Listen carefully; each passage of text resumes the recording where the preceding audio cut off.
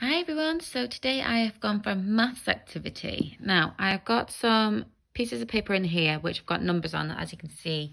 They're just little scraps of paper, and all I've done is crumple them up and then put them into this tub. Oh, push them.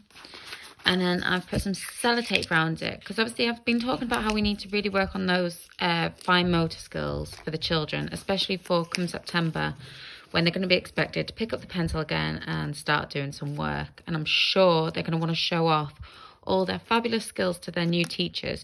So we need to make sure that they are confident with their motor skills, and that typically depends on the strength within their fingers.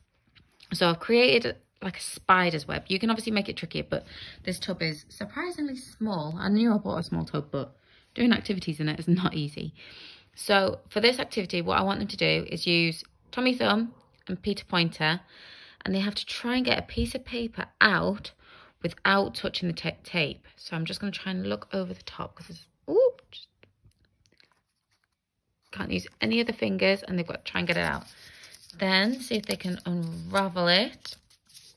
Try and get them to do it with one hand if they can, because it's actually surprisingly difficult. What am I doing here? It's really hard to look through a camera to try and see what you're doing, surprisingly. Right, okay, I've got a number. I have got a number. So I've got number. What's that number? Can you shout it out? What's that number? I've got number 7. Now, obviously, that is tricky to get your fingers in, but let's make it a little bit more tricky. We could do some adding, and we can also do some taking away. So I'm going to do another one down here. So 7, take away.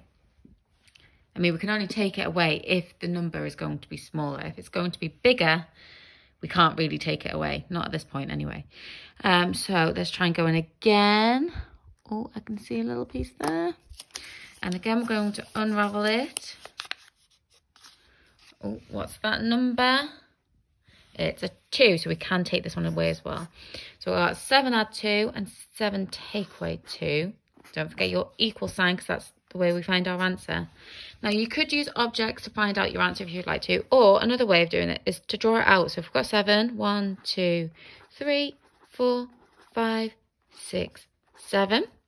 And then we're going to add 2 more. So draw 2. And then count them all up. How many have we got? So we've got 1, 2, 3, 4, 5, 6, 7, 8, 9. Because remember, we're doing it all together, so we have to count all the spots. So 7 add 2 would equal 9. How do we do the takeaway? So we'll draw out 7 spots. 1, 2, 3, 4, 5, 6, 7. Now, because we want to take away 2, just cross 2 out. Cross it out. Cross it out. How many are you left with? 1, 2, 3, 4, 5. And then write your answer there. And we've still got loads in there, so you can keep going with it. And pull out as many as you can. And then record them to get yourself a little bit of challenge and have fun with it. And we will see you tomorrow for another activity. Bye.